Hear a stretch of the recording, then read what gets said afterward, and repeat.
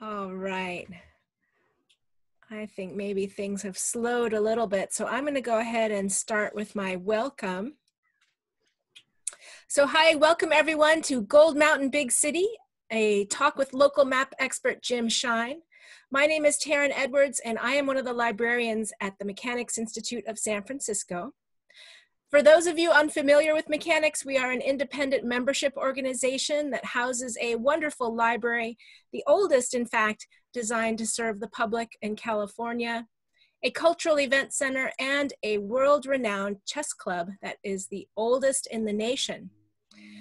Right now, due to the shelter in place, almost all of our activities are virtual, but I encourage you to consider becoming a member with us. It's only $120 a year, and with that, you help support our contribution to the literary and cultural world of the San Francisco Bay Area.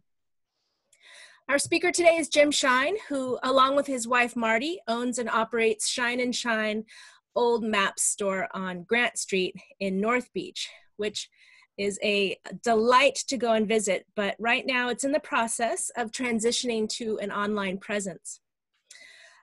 So there will be more to love online from the comfort of your living room.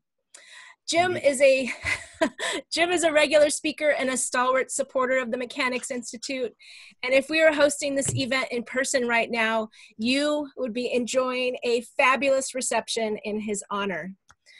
I hope that we all get through this time safely and in good health so that we can see each other and break bread together again with Jim in our library.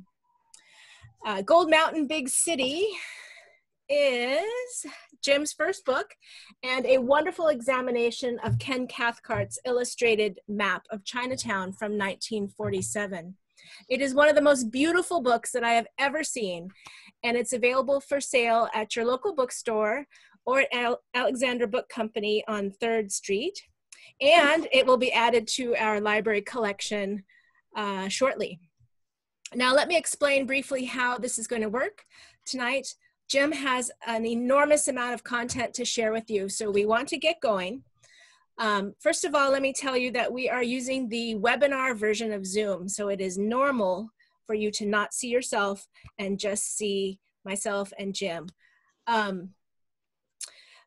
This is so that all eyes can be on Jim's content and the gorgeous illustrations that he has to show you. Questions, however, will be taken. Please post them in the chat space and we will try to answer as many as we can at the end of the talk. All right, thank you all for coming tonight, and thank you, Jim. Let's go ahead and get started.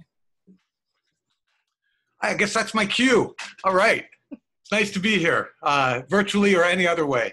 Thank you all for taking the time to come and sit down a bit and take a look at my first and latest creation, a book entitled Gold Mountain Big City.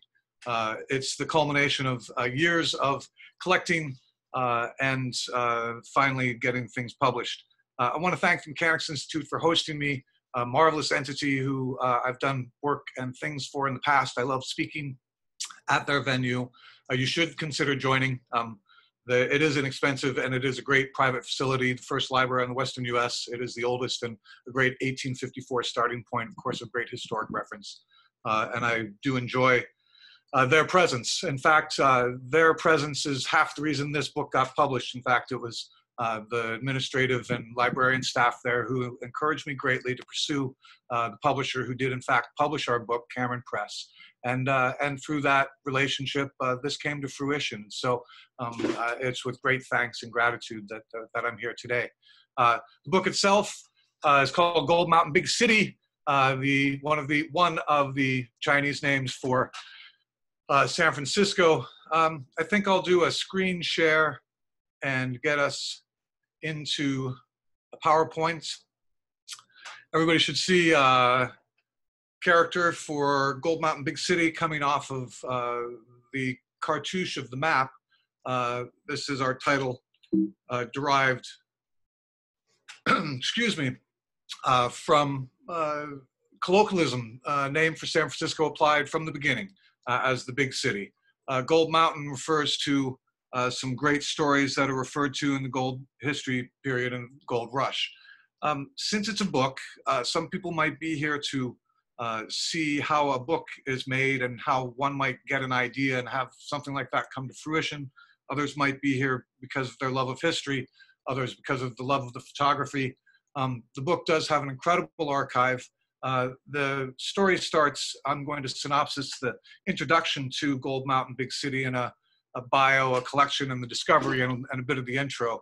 The collection came to us in 2004 when Marty and I opened the store on Grant Avenue. And with that, neighbors kind of came out of the woodwork, and one in particular named Laura Dorenzo said, I have some maps and you should come and buy them. And indeed, we went to her house and the basement was filled with a collection of maps that she had attained from a man who had lived a decade earlier and passed away and was a friend of hers. And she felt compelled to save all of that. And we bought that from her. And with it came a collection of maps, several hundred, that were essentially two piles. One was a pile of reference material of a style of maps, and the other pile was the creation of one individual. And with it came a photographic collection that was big.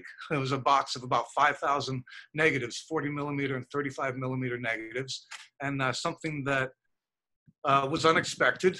In fact, we bought the maps, and it was several months later that Laura came and handed off the photos, and I said, what's this? And she said, oh, it's yours. You bought it months ago. And it was something she'd found as she was divesting of things in her home. But it was all of Ken's life work. Ken, I mentioned. So we have a man we discover who's a map maker named Ken Cathcart, and he creates hand-colored maps, and he sells them in the middle of the 20th century. And he uses other materials similar to his to illustrate excuse me, to illustrate history through iconography. For us, we took his maps and I had them hand watercolored, and with them came the Chinatown map, which was a sepia tone artist proof in vague content and almost illegible and very cryptic. One of the reasons that I decided to decipher that one first. And we had them cleaned up and hand colored and photoshopped so that we then created a product. And with that, we started to develop the photos and have them transferred from an analog format of commercial 40 millimeter negatives into a digital format of very high resolution, very, very high resolution photos that could then be used in a contemporary presentation.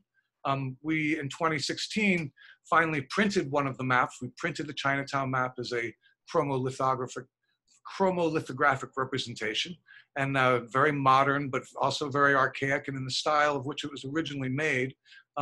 And then we started, with the help of staff at Schein & Schein, to research the content of this map and try to decipher what it is.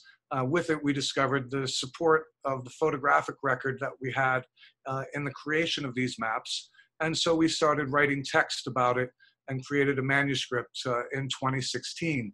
So this process from 2004 to 2016 gets us through the process of managing the actual product, and then at the end, getting a manuscript together for presentation.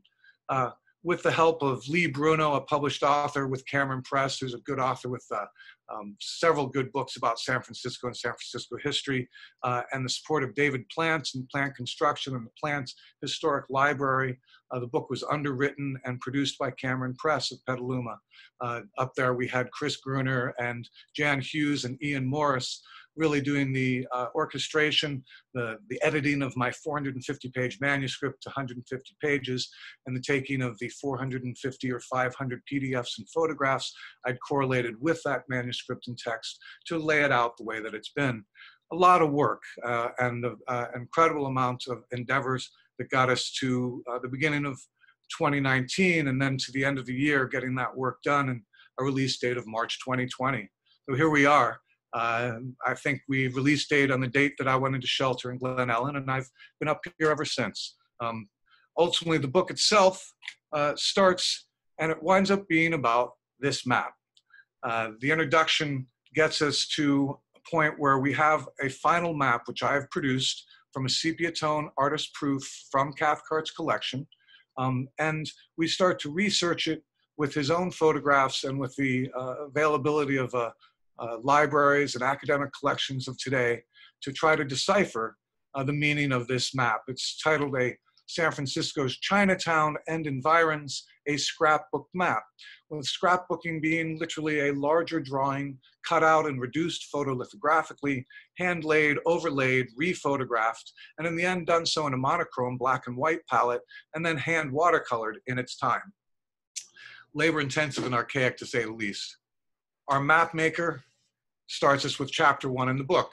And here's a self-portrait of Ken Cathcart, a man with a Leica. And moving here, we see his first Christmas in San Francisco, 1937. Among other things, he received a Leica camera with a visit from his father, a known musician, an underwritten and published musician. Cathcart does some fairly typical art student layout composition, which is very telling, both in his interests, but also we do have a newspaper that gives us December 27th, 1937, an exact date of when this was transpiring. And if we notice the film vials in the middle of the image, those are the exact film vials that Laura Dorenzo handed me some 75 years later, filled with the negatives, which were taken at this time. And this is what I did my research with. So it was a great privilege to have the original research and life's work of the map maker and artist. His residence, his first day, a new camera, new city, nice shot looking down California Street to the west around Hyde. Very quickly, Cathcart developed a relationship with B.S. Fong. And in 1938, Fong asked him not only to photograph his family and other members of the community, but also to act as a public representative and promoter photographically and with text for the China War Relief of America, a fundraising by the Chinese American community in response to the Second Sino-Japanese War, War in Manchuria with Japan invading Manchuria. It was the Consolidated Benevolent Association, the 6 companies who were essentially the hosts of this and Cathcart's hosts, and ultimately as such he was granted great access to the Chinese American community, asked to document the important meetings. We see B.S. Fong in the middle of this in the background, and other members of the community here in the China War relief efforts. We see street scenes of high school girls raising funds, walking around raising donations around Chinatown, and events like the YMC Harmonica Band performing here to, again, raise money, perhaps with Dr. Sun Yat-sen there in the background. We have the privilege of Cathcart with these hosts of being able to document life on the streets in a pre-war Chinatown as a invited guest. And the privilege was not wasted on him. And we see that through his photographic record. So everything from the local news community and the merchant community, the goods on the streets, local young businessmen, the shoe shine kids, but also more relevant, the newspaper men of China. Here's Chinhua Li and Cameron Place. Ultimately, that led to also more credible entities like Stidger and Stidger. Stidger and Stidger are the preeminent law firm in the Montgomery block who represented Chinese Americans in the majority of civil rights and immigration litigation. They were paramount in the support of Sun Yat-sen and his stay in the United States in the writing of the Constitution for the Republic of China from 1912 to 1949, an independent and democratically elected Chinese republic. So Stidger and Stidger and the newspaper men and Ben Fong got Cathcart a residence in the Montgomery block. And by 1938, Ken Cathcart was living among 75 other artists, writers, poets, painters, muralists like Robert Stackpole and Maynard Dixon in this neighborhood. Ultimately, the boheme, the working artist and creative entrepreneur in many cases, self-promoting. Cathcart worked then for the Chinese Benevolent Society, the 6 companies, for the next 5 to 10 years, and at the end of that period became quite adept at the understanding of Chinatown. Coincidentally, the Montgomery block is the site of Transamerica Pyramid today. It was a very important building, first fireproof building in San Francisco. It remained there until 1959. It's also where Pisco Punch was invented and Duncan McNichol. And until the last day of Prohibition, where we see the last day of alcohol being served legally at the Bankers Exchange in the Montgomery block. And we see some pretty sad cops there. Anyway, Cathcart also was aware by being in the Montgomery block that he wasn't just close to Chinatown, he was in Telegraph Hill. And we see the documentation of this community at the same time in the early cottages. This would be Montgomery Street on the 1300 block. We see Alta Street in the background right here. And if we go to the next image, we see the same house and reference. We'll take note of the sand dunes and the sea grasses, and ultimately the environ in 1935-37 is still at the beach, even though we're on the east side of San Francisco. The dunes and sands of the west are coming and settling here. And as we continue on, we see that Cathcart is cognizant of the fact that he's not the first person to document that which he has been asked to document. That is to say, the community of Chinatown and the community of Telegraph Hill and the history of San Francisco. Here's a previous 1870s photograph by Curtis Watkins, an important photograph of the same neighborhood and the same houses on Alta Street and Montgomery 50 years before his time. Cathcart also was aware of maps and the mapping of Chinatown. This map was seminal in the creation and reinforcement of legislation from 1882, which under critical hindsight, we see as an act to exclude the Chinese from all activities from immigration, from ownership of land, from right to marry, but also to the limitations of the type of employment that one could attain. This map is the first map to document a ghetto and a color code. It is, in fact, showing us white prostitution in blue, green prostitution is Chinese, yellow is opium resorts, red is joss houses, the tan is general Chinese occupancy, and the gambling houses are pink. None of these activities are illegal. All of these activities are immoral. This map is used to enact moralist legislation against the Chinese, which remained fully until 1943, when it started to be repealed, and then not until 1965, and in the end, 1968, were these laws finally removed from the American law books.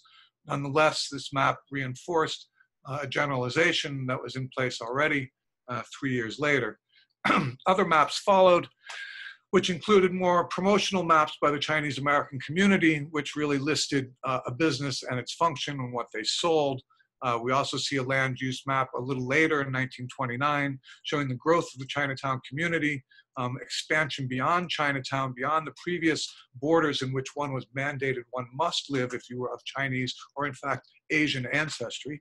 We see the boundaries of Chinatown have expanded also to include the East Bay, as well as to include representation on Angel Island. Angel Island is an immigration station, and as such, Angel Island does have some merit in that, despite it being a horrific spot, it does provide representation for a group of people that by legislation have no legal representation and in fact legally do not exist. This is a dichotomy of the time. Excuse me. Other more celebratory maps also start to follow. And here in 1939, with the Golden Gate International Exposition transpiring in the Treasure Island in the middle of the bay, we see Ethel Chung's map of Chinatown celebrating the landmarks, and in a bright and colorful fashion. We see the illustrated or animated map, 20th century American style of mapping, which is very much cartoon, very much celebratory, and very much a local thing. Just in that, here's the actual map for the guidebook for the Golden Gate, and it's done by Ruth Taylor White, who is the most well-paid illustrator in this style in the country. She has an office on the top floor of the Call building on the corner of 3rd and Market. This is one of her more subtle and subdued pieces, despite having dragons and water dragons and some other animated and colorful aspects. This, in fact, is fairly subdued for her. Cathcart decided this is what he would do. He would become an illustrated map maker, and following the Second World War, he started producing maps, historic maps, and these are some of his first few maps before the Chinatown map. The 1946 map of Old Downtown is a marvelous piece, and it refers to the 1848 to 1870 San Francisco. We also then have a similar map for the Bay Area, and one which I'm working on now for my second book is the sketch map of California, where the western side of the map depicts the early rancho history of California, the first colonialization, and then the eastern side of the map depicts the gold rush and the Americanization and colonization population of California from 1850 to 1870. An interesting story, and one that Cathcart had done just the year before, producing our Chinatown map. This map has a lot of material about the Chinese American community, among others, and probably helped his reinforcement for the creation of this map. So here we are. That's a mouthful. I'm not sure how I'm doing on time, but I think we're moving pretty well. This is a marvelous piece. The map is filled with icons. It's, in fact, two distinct maps, the outer border and the inner map. And we're going to go with the outer border initially. The map itself has been broken down into a grid, which is displayed on page 35 of the book. And it's very helpful because you can always go back and reference, and you can pick and choose both imagery or stories to get an idea.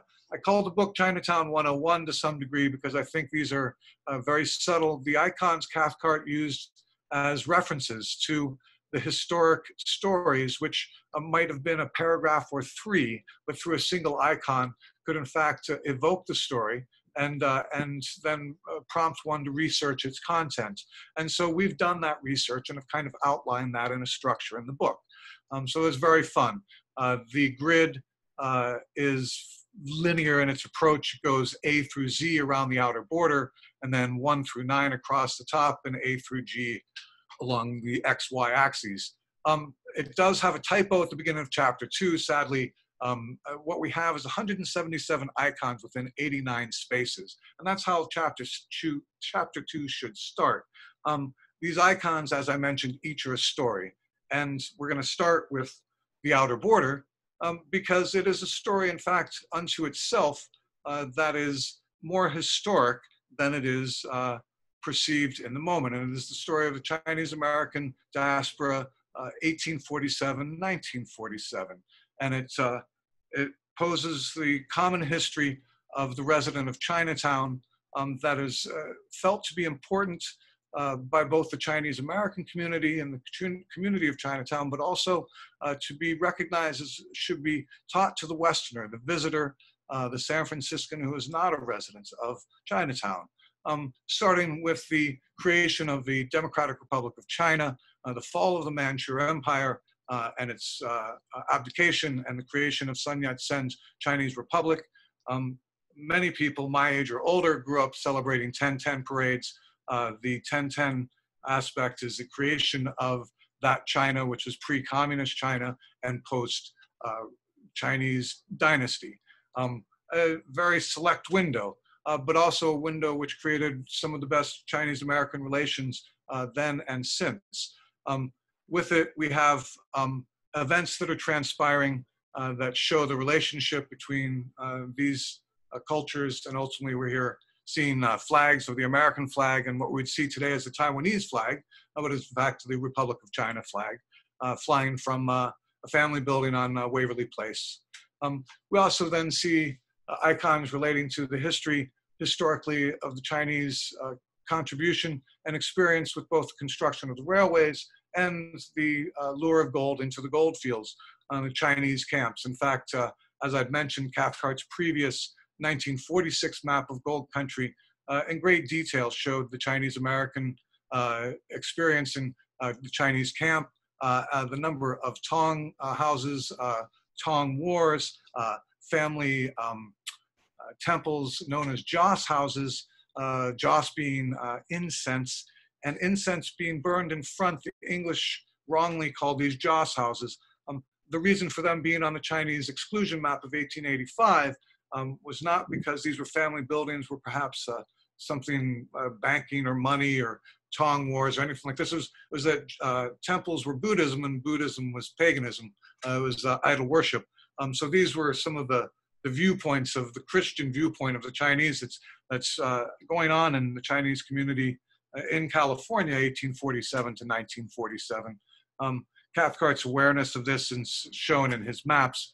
Also, with it, we have the limitations of jobs that, if you're of Chinese ancestry, that you may do in the United States. And they include C, D, F, and G. And he is taking pictures of these persons in portraiture in great quantity. And some of them are quite nice. This is one of my favorite. This guy has a beautiful sweater, and he's the owner of the California Shrimp Company down at Hunters Point, which by 1938, all of these camps were removed for safety reasons for the war effort. And they removed all businesses off the waterfront, all non-white businesses. We also see the restaurant labor. We see the laundry labor. We see the farmer in the Delta in this case. And we see the teacher or scholar. And we have teachers of music. It's a very common and one of the most practiced and celebrated. Cathcart's photographs that we have the record of are emulations of daily life, and that's really reflected. So we have a photograph which shows then what is drawn as an illustration, and then what is presented on the map. And so we have a direct correlation from real life to historic reference in the creation, and that's represented well in the book with the PDFs. Other examples, of course, would be his illustration of the telephone exchange, but he would also have a reference like a 1906 postcard of the telephone exchange, and want to go with certain traditions to promote that which was already vetted by the Chinese American community to promote Chinatown. An interesting side point, the Chinese telephone building is a phenomenal building, which the original structure was hand-hewn in Canton and brought over by a vessel and reconstructed. And the reason is that the telephone was not entirely excluded from the Chinese, but use and the technologies had to be done by people of Chinese descent. And so all phone calls for Chinatown went to this exchange, and there would be men prior to the earthquake and women after the earthquake who knew the spatial knowledge. They knew every family. They knew everybody's name, their relationship to other families. They knew where they lived. They knew where the family building was. They knew where their cousins lived. And they knew the capacity well enough to pull it up in 10 seconds or less to be able to patch you through to that number and that home. An incredible knowledge of community and an incredible knowledge of spatial memory. And as a map person, just phenomenal job skill. So something that I think about frequently, because it was a result of exclusion that this was created. But what it created was an incredible contained knowledge of one's community. And it wasn't exclusive to the women and men working at the telephone directory. It was a privileged knowledge of the resident of Chinatown, and remained to be so, and is to some degree today, still so, one to be respected in that regard. We also have Cathcart representing the children of Chinatown. In many cases, these are the children of merchants, and he's emulating Arnold Gente's photographs. Arnold Gente is a phenomenal turn-of-the-century photographer. He worked in North Beach in Chinatown. His office and location was above Mr. Bing's at the corner of Pacific and Columbus, approximately. And he was the first person to take the Chinese American community and represent it to the Western American community, European American community, in a favorable light. And he did so with photographs of children and the costumes and the celebration of youth. And in doing so, after a generation or two of villainizing Chinese in the press and in the culture, we started to see a softer presentation. And Cathcart is picking up on this and ultimately taking that into account in his documentation of the community. These kids, of course, built these shoe kits themselves and would work good hours and make decent money shining shoes. Also an interesting point that laundry, despite its Chinatown, despite its segregated, despite exclusion, laundry is an important business in the Chinese community, and unions are important in San Francisco. And so here we see the Chinese Garment Workers Union local the International Labor Union unionizing people who in fact legally may not have full legal representation. So this is an important step and an important aspect to Chinatown in the reality of 1937, when the majority of this is happening. Cathcart is aware of where he is and the documentation of what he's doing. He's got life on the street. And life on the street here at the corner of Commercial and Grant Avenue, right across from Hang Far Low, is an intersection that's been documented before. In fact, just a couple of years before, in a book called Chinatown, done by Seidem and Doby. Seidem, the illustrator, and Charles Doby, the author, a man who was raised within the Chinese community. One of the first really flattering books about Chinatown is written, and in it is the documentation of this wall. And we see Seidem's drawing of this same intersection, and we see the integrity of the photograph and Seidem's integrity in what he's presenting of Chinatown. And this is the wares and the name of the business and what they sell. And Cathcart simplifies it, takes some liberties, but does include it. And in doing so, is acknowledging that he is following in the footsteps of others. In fact, he's presenting a Chinatown that is, again, partly vetted by the community to promote Chinatown to those who don't live there. Established protocols, if you will. That gets into chapter 3. I'm moving along pretty good. I had to clear my throat. Apple cider, my favorite. And we look at the Chinatown and Barbary Coast stories. We have about 156 icons left. And with that, we have an incredible array of history. And geographically, the majority of it is Chinatown. What we find is that Cathcart is living in the Montgomery block. That's right here.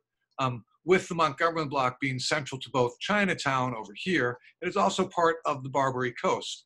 The Barbary Coast is an area that's notorious San Francisco history, coming from about 1850 well up to about 1917, when Prohibition pretty well shut it down.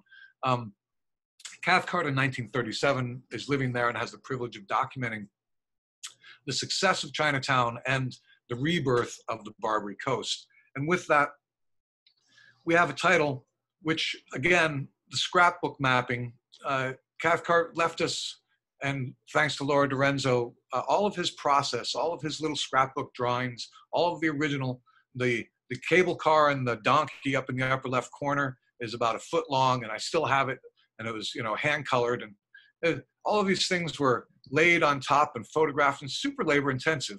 But he made a very nice linear map, and in the corners we see the gaming of Chinatown, where we celebrate the lottery, fan-tan, chess, and mahjong.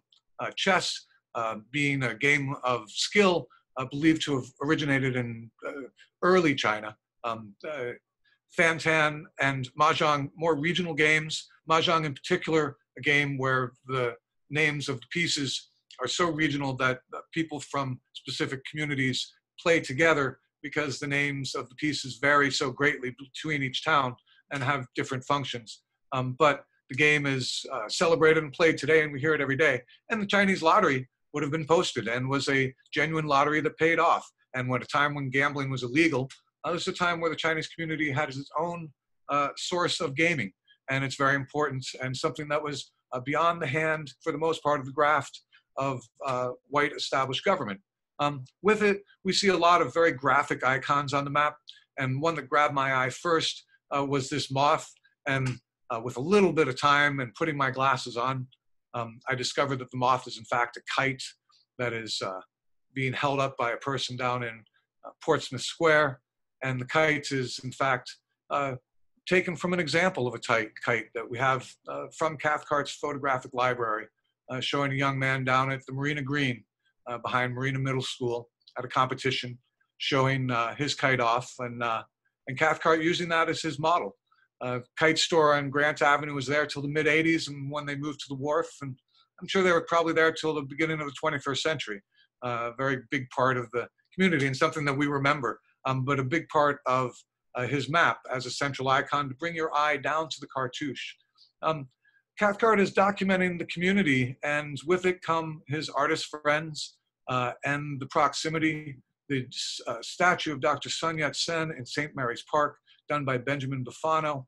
Bufano befriended Sen when Sen was living in the United States. Bufano had a great love of large public art, and others were in this community as well. We have Don Kingman, who lived in the Montgomery block, a famed Hong Kong-based New York and San Francisco artist, well-known and celebrated in the 50s. But we also have historical references to previous characters of the last century and last generation. We have Feng Chong, or Little Pete, who was the Duke of Vice, a San Franciscan or Peninsula-born. He was started as a houseboy, working for the six companies, and over time got into other work outside of the six companies and became the Duke of criminal activity. He hired a white bodyguard when a bounty was placed on his head, a man who was called Lo Fan, meant foreign devil, or white devil is how we now say it, but in fact it meant foreign devil. And Lo Fan was hired because of the legislation and laws. It felt that nobody would dare try to kill a white man who was defending the Duke of Vice. He did actually die in the barbershop below where he lived in 1892 or so. But he also references people like Joshua Norton, a commodities rice broker who lost his mind and became the Emperor of the United States and Protectorate of Mexico, self-declared, of course. But Cathcart does some very creative stuff where we see the Emperor Norton, and he's got kind of a house in his arms. And what we realize is that's the house that's physically located at 624 Commercial Street, which is where he lived. And so we have some very ingenious little devices to impart some history to us in a very subtle way. We also reference the historic contributors to the Chinese-American migration into San Francisco and California with the 49ers, the slave trades of both the gold towns as well as San Francisco and the St. Louis Alley, and also the merchants of the 1850s and the wealth that came in with this community, with education, and the first community to come in and be able to generate wealth with something more than just their labor, with the sale of goods and the contribution and sale and purchase of further goods. With it also comes the celebration of everyday people, the Cathcart scene and his life. And the modern slit skirt is a very good example. Here's a woman on Waverly Place who is walking with a slit skirt. And this is a fashion style which is discussed a bit, originating from a very modern movement in the Chinese American community in the mid-1930s, pre-war. We also see references to the restaurant trades and the idea of delivery food and tray man. And tray man gets a lot of attention. There are a lot of photographs of men delivering food. When I say a lot, out of 1,000 photographs of Chinatown, there are probably 40. That seems like a large percentage. But food delivery is novel. Food delivery is unique to Chinatown. Food delivery outside of Chinatown didn't exist until the 1960s in the United States, and that came with pizza. Today, when we're at home quite a bit and we're probably getting some food delivered, we might consider that contribution. Ultimately, part of that was that people were working either too hard or had jobs were too vital to leave their station, and they worked a full shift. This often exploitation was also the benefit of working long days and short pay. But at the end, this was life in Chinatown, and the food and the transience of it being brought to you instead of you going to it was captivating to Cathcart at the time. We also have good representation of the families of Chinatown, and the families of Chinatown have constructed buildings on Waverly Place, and this two-block street, also known as Pike Place, is where all family buildings were, and these often included private family temples, businesses owned by the family, banks, and all nature of business in Chinatown could originate to these buildings along Waverly as well as Grant Avenue. Cathcart is aware of this through earlier documentation and earlier photographs. Here's 100 block of Waverly Place looking down at the Chan family building on Washington at the end. And here's a very comparable, similar view, looking at the Chan building at the end of Washington Street, right here. This, by the way, is where Little Pete was killed. There's the barber pole. This was the barber shop. This is where Little Pete lived. So Cathcart's really a great documentarian, and he's showing a community with schools. And here we not only have a photograph of the school, but we have it from the second story, which required some privilege to get into the second story of somebody's house. We also have Commodore Stockton School and the Chinese hospital. Now newly reconstructed, the Chinese hospital is a great point of pride and celebration in the Chinatown community. At a time of exclusion, if you were of Chinese descent, you could not go to a regular hospital. You were not provided welfare and care there. Ultimately, the community of Chinatown very early on pooled their own resources and built a hospital. And this hospital, built in the 1920s, was a structure that just recently was removed for a building much larger, and the growth of the community also is the growth of that hospital. And it's a great success story and a marvelous facility. And many people, and some who are watching me today, were born there. We also have representation of the Catholic Church in Chinatown, the crossroads of California and Grant Avenue. Prior to the Second World War, in a lot of regard, Chinatown started at this point in the Sing Fat and Sing Chong retail temples at the corner, and heading north were the gates to Chinatown more, as the Japanese community occupied the 400 and 500 blocks of Grant Avenue, those being south of California Street, until the Article 41 removal of Japanese to internment camps during the Second World War. Also prior to that, from the 1906 period on, the Japanese American community moved out both to rural communities as well as out to what we would call Japantown today, or Fillmore. So migration as well as enforcement of internment affected the Japanese there. We also have a celebration of theater and the documentation of same, the Mandarin Theater on Grant Avenue. My forward, the gentleman who wrote the forward for the book, Gordon Chin, in fact, grew up and lived above the Mandarin Theater as a child on Grant Avenue. He mentioned to me the other day as kind of interesting to hear.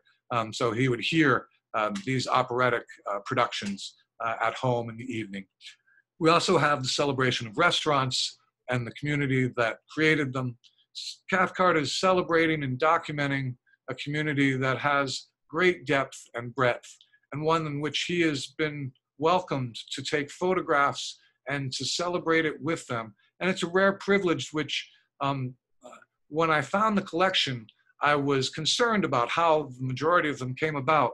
But we find after the creation of this map, Cathcart continued his work in Chinatown, really just documenting the formalities and families and events as a documentarian, more as a portraiture photographer. And this was the town and the part of town that he chose to work. This part of town had a very important role in freedom of expression and freedom of speech. And newspapers like the Young China, newspapers like China Digest, newspapers, this is China Digest, and we also have Dr. Poon Chu. These are the three most important newspapers in Chinatown at the time, promoting a repeal of the Chinese Exclusion Act of 1882, promoting better Sino-American relations, promoting Dr. Sun Yat-sen and his agenda and the Democratic Republic of China.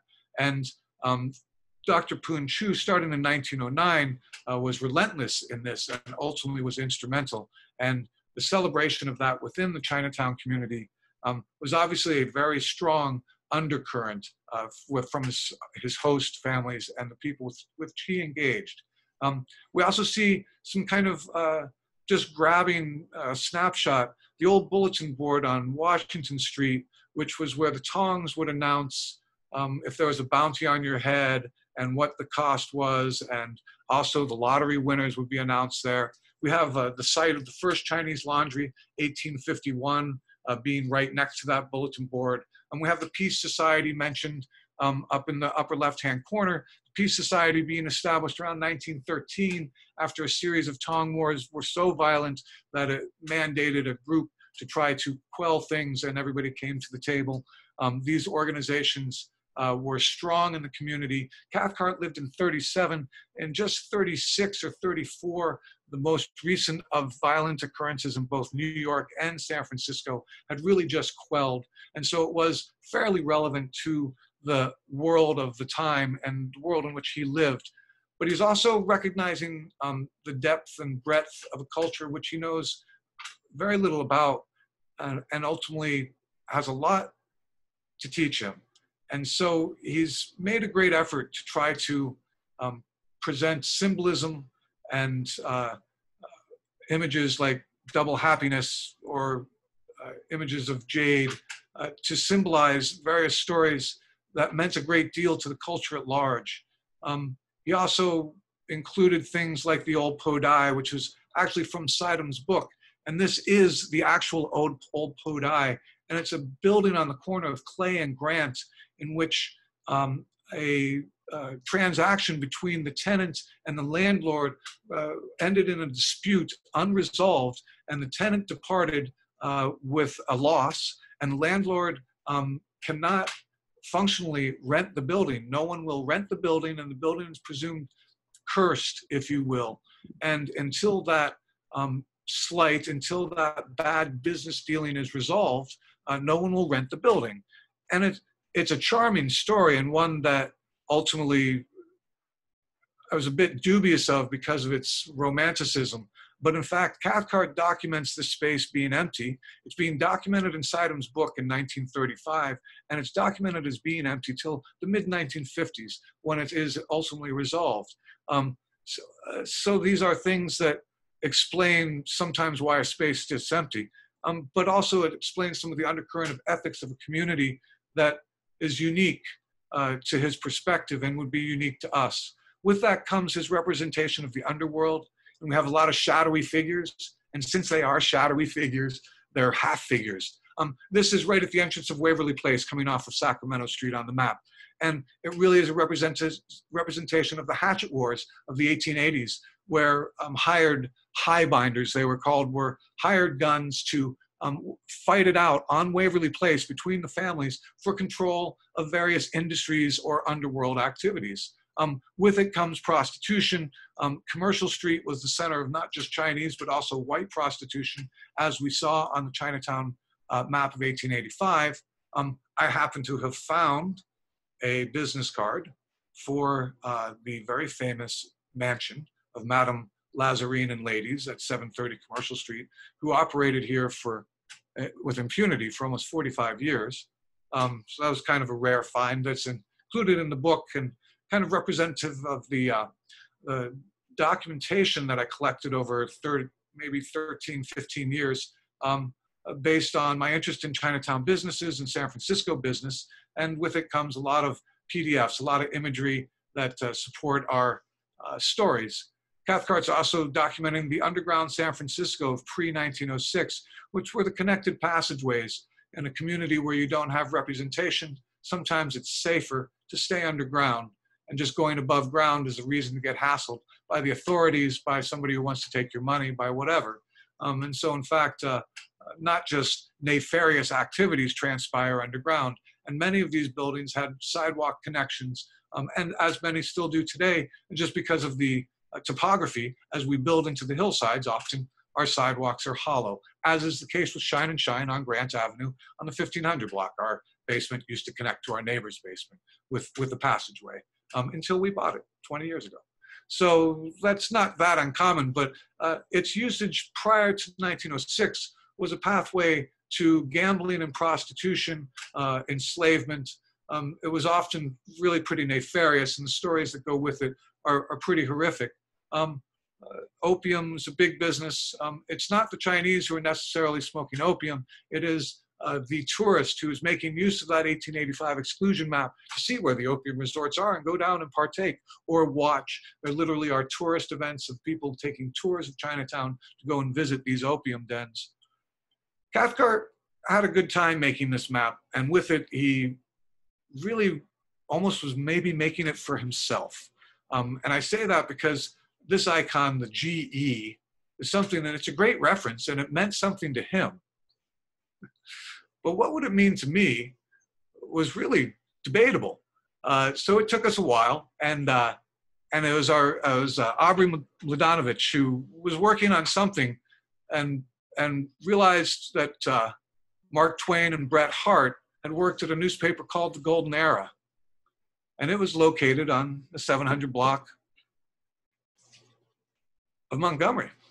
And this is the building. And so here's his photograph of where the Golden Era was in 1937-38, which is really down in the Barbary Coast in the Washington Broom Company. And it's really kind of interesting because at the time, it's Maynard Dixon's studio. And his wife, Dorothea Lange, famed American photographer, work out of the second floor of this building as one of the most important Western muralists and photographers to come out of San Francisco. And this happens to be their studio, but that's not why Cathcart's photographing it.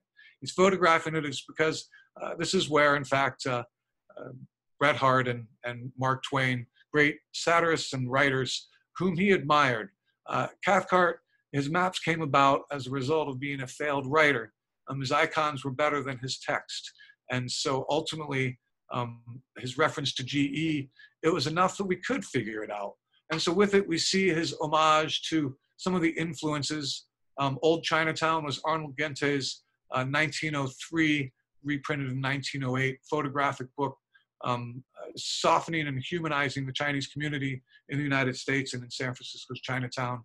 We have Dobie's and Sidom's Chinatown of 1935, of which we see the comparison of imagery shown earlier. And then we have other things where Cathcart is placing himself in literary history as a historian and as a researcher. And as researchers, we had a great time with this map because you have 177 icons to research. This one was in shorthand, first book printed in California, 1849. And it has an X, and that X is on Clay Street approximately, and it says Life in California on the book, which is in fact incorrect. So Life in California was not published in California. It was a 1946 book published in Brooklyn, New York. First book printed in California technically would have been the manifesto done by Juan Figueroa, the Franciscan monk who was handing over California to the missionaries in 1835, and would have been in Spanish. So the first book printed in California in English turns out to be a book called Life as It Is and As It Will Be. And it was done by a guy who wound up going down in history and as being almost forgotten. And the Grabhorn Press did a reprint of the book in 1935, and I've actually had that in my library. So I grabbed it and looked at it. And it turns out that Cathcart was kind of right. The first book printed in California was printed at 8 Clay Street, where he has the X. And it in fact was California as it is and as it would be. It is not this book, but it was done there. It was published by Washington Bartlett. So my point, long story, but that kind of research was a ton of fun. But it also shows that despite being a very articulate and capable researcher, he got some things wrong. And he also made some generalizations and also some things that in our contemporary vernacular would be oversteps racially, either usurpment of culture or just racist. But the intention, the vetted intention of the promotion, this is a celebratory map, and ultimately he's trying to present a celebratory presentation. The Barbary Coast was one of his last influences. It's a 1933 book that discusses all of the gangs of both Chinatown, but also the Sydney Ducks and all of the Barbary Coast history, which of course is his neighborhood. And so the map outside of Chinatown is documenting his daily life in his neighborhood and its historical importance. And he lists all the great dance halls and all the great prostitution venues and all the great theaters. And he does so in a kind of even-handed, matter-of-fact way that is happy and illustrated, but also just when we look at Pacific Avenue, known as Terrific Street, we see a half figure clubbing another half figure. It's, you know, not without its honesty in regards to the violence that transpires. It also acknowledges some of the ironies of San Francisco down in the bottom. They said, if, as they say, God spanked the town for being over frisky, Why'd he burn the churches down and spare Hodling's whiskey? And this is a great ditty done by Field, discussing in the Great Earthquake and Fire of '06 how